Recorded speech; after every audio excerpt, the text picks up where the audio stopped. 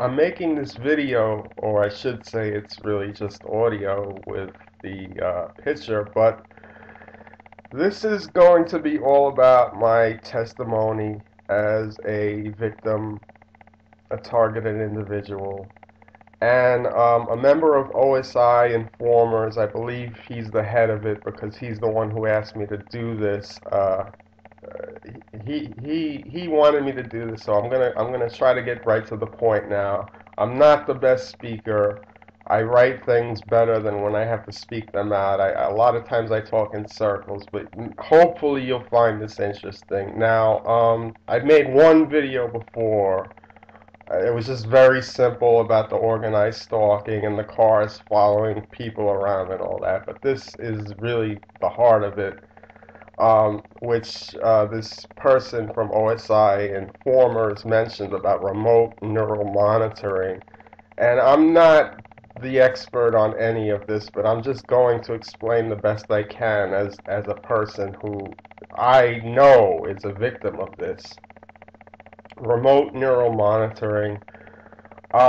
Basically, it is that whatever the means was, some people it involves that they could have something in them in their brain or body or something that gives a faraway outsider the ability to monitor their inner emotions and their feelings and their thoughts. But the symptoms that I've experienced, the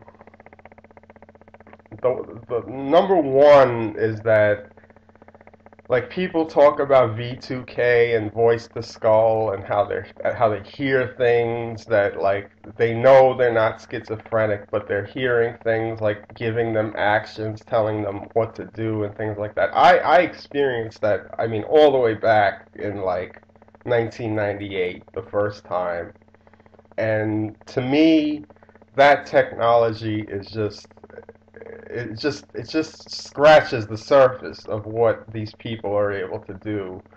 And really, like, I mean, this is not talked about much, and this is, I'm not talking about V2K, I'm talking about something much deeper, which Popular Science magazine, which I could put the link up, talked about how in the future they're going to be able to have, basically it's like thought communication. That's the easiest way to say it, where you can like you don't have to talk and you could like have thoughts transferred back and forth without any, it's through science, and this goes back a long way to the days of MK Ultra, which that was just the beginning of just testing with drugs to see how the drugs can produce an effect to control somebody. Now they've gotten it so far where they could literally implant thoughts in you in your head that you think back to the thoughts that you're given. It's like thought communication. And I'm a little upset people never mention this. They always talk about V2K. V2K goes back way further than, I mean, I know like Facebook and all this internet stuff wasn't around back in the, mid late 90s, whatever, but that is old. V2K is old news. I mean, remote neural monitoring, they have abilities that they can influence your behavior, cause you maybe, to cause hunger, tiredness, any sort of emotion or feeling, that they could try to manipulate you to try to induce that in you. And you might be asking, well, all right, all this, maybe you think this stuff sounds crazy or whatever, but why would they do this? It's a very simple explanation to that. Your governments and your corporations, for the longest time, have wanted to control humanity and influence how they act. You talk about mass mind control with like television and media and propaganda.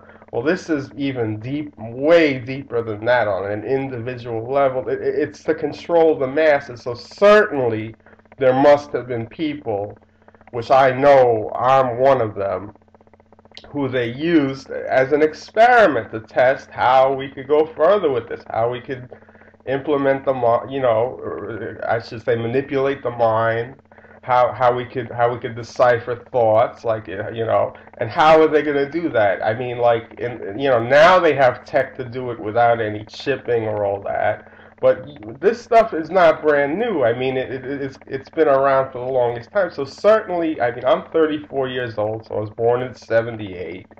So certainly, in the early days, they needed more material tech to try to test this stuff than they do now. So I mean, I do not have proof of what I speak of, and I'm not seeking to look for proof of going to any sort of a doctor or or court. I'm not going to I'm not going to like fight the system with this, because I know it's going to be fruitless, and I know I'm going to be like derailed on it if I go out, and it could make it worse. It put more attention on me, and it'll probably make it even worse, the abuse I'm already going through. If I try to, I'm not planning on winning any lawsuit or no $1 million thing. I mean, yeah, I know, like, it's an ironic world when, like, somebody spills a hot coffee on their lap from McDonald's and wins a $2 million lawsuit, but you got chips in your brain or whatever, and all this abuse with people following you around, and you don't get a penny. That's true.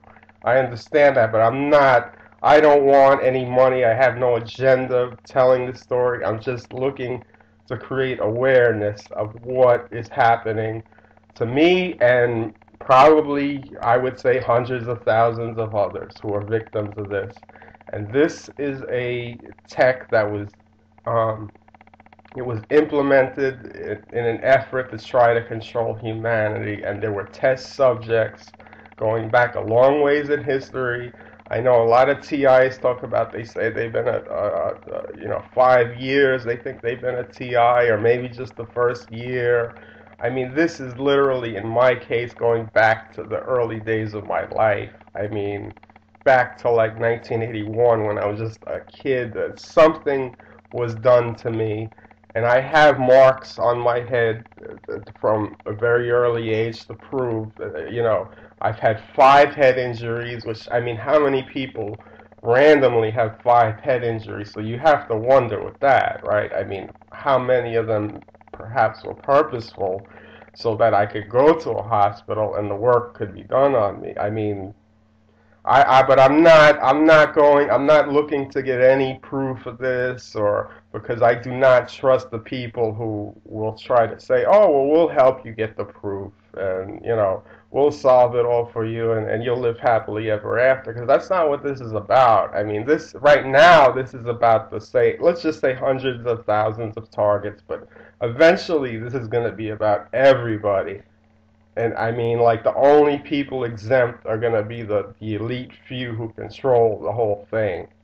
So, like, if they think, well, this is not my problem, I don't really care about this, it does not work that way. Because, like, anybody who just says, oh, I don't care, or it's not my problem, eventually they're going to be the target. So the more people who just like go in hush hush silence and never say a word about it, the worse off all of this is.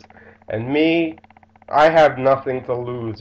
I could either put myself out now with how I know how, with just a simple audio commentary like this, and like at least I'm prepared now to know what the future holds than finding out the last minute and being shocked. I mean, there is just so much to it, and I'm just mentioning, I mean, it literally is a day-long battle of I mean, they manipulate you, every single emotion you have, but I fought it well. I mean, I sound pretty rational. I'm, fairly intelligent. I'm not, I mean, I've lost a lot through this abuse. I have a lot of physical problems, mental health problems. I was diagnosed schizophrenic in 1997. And the story of that, I feel, was that the abuses led to the schizophrenia. It was like a trauma, like when somebody's traumatized, they go through a nervous breakdown. But like I've had 3 mental hospitalizations. 7 months of my life has been in a mental hospital, And I've never had the comfort of people saying, "Well, James, I think you're onto something here. I don't think you're so crazy." I mean, some people have, a lot of people have told me that they say I sound rational and normal, but I've never had the comfort of knowing, like somebody who said what you say about the targeted individual situation is entirely true, unless they're a target themselves, which that's just the way it is. It's just look at look at Nazi Germany in the 30s and 40s. I mean, when the Jews were being slaughtered and all that, people just they just shut it out. They didn't speak of it. They lived their lives. They enjoyed the things they enjoyed, and it was just don't talk about that. So I mean, the thing about that is back then in Nazi Germany, it was just an issue of the Jews and the ones against the Nazis. But now, in what we're experiencing with the which this is all about the New World Order. Now it's not just about one race or one class, rich or poor. It's everybody. So people are only going to be able to ignore all of this for so long. You're better off getting involved in it now, and at least just knowing about it than just shutting it out and then being shocked later.